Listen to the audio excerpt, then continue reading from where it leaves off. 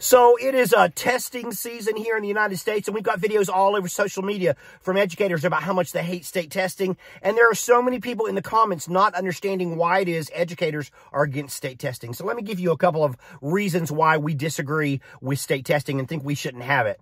First and foremost, it interrupts the instructional day for everybody for 5 to 10 days. The entire school's instructional day is completely disrupted, not just for the kids that are being tested, but for everybody. Do you know why? Because we have to pull every resource for state testing.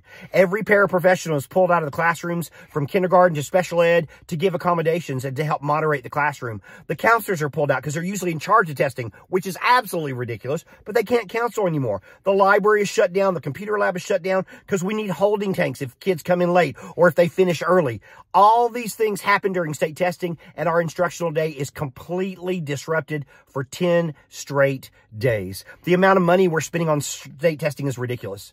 Over $1 billion in the United States is spent on one data point that our politicians think that we need. Do you know what that money should be spent on? Extra school counselors, extra social workers, extra paraprofessionals for the counselors, school nurses for every school, all-day kindergarten, but instead we're using it on state assessment.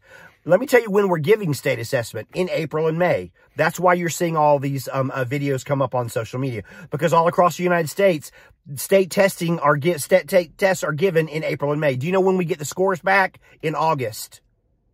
We get the state test scores back in August, the next school year. As an elementary school principal, all the 5th graders that are taking the test this month in my school will be gone. And we will have no way to help them because they will be gone.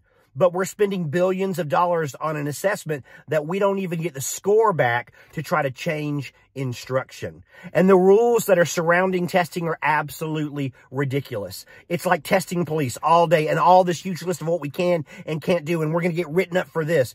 Did you know that we have to take all the content off of our walls in our classrooms? We have to pull all the content down or cover it all up because our state departments have decided that we can't have content up because it might be cheating on state testing, which is ridiculous because we teach our kids to use their surroundings to learn, and then we take their surroundings away during state testing. How ridiculous is that?